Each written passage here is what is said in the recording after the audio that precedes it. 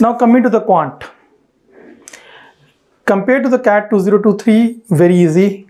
Compared to the CAT 2024, 1 or 2 notches difficult. I meant to say, overall, agar aap new person, is the first time you're giving CAT, it's a medium difficulty level, easy to medium difficulty level quant paper.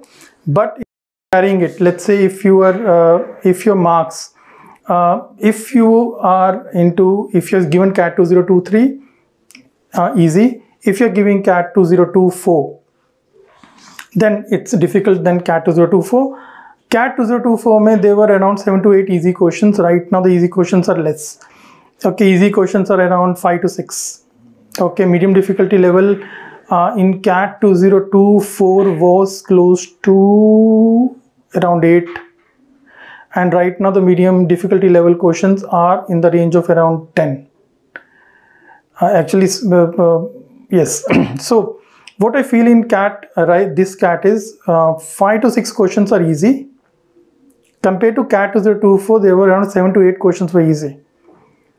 CAT 2024, around 7 to 8 questions were in the medium difficulty level, but in this, I feel that 10 to 11 questions are in the medium difficulty level. So even if you're doing the easy and the medium difficulty level in this CAT, you would be able to do around 14 to 15 questions.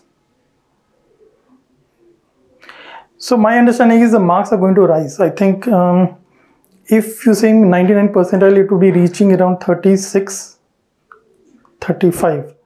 35 to 36, 99 percentile you would be able to reach. But is some registration is less. I think CAT 2025 registration is 10% lesser than the CAT 2024. So it would hover around the cutoff, and even the 99 percentile you would be able to reach at 34. 33, 34 you would be able to reach 99 percentile above. So थोड़ा सा 10% लोग कम है compared to the CAT 2024. So it works good. थोड़ा सा cutoff नीचे चला जाएगा.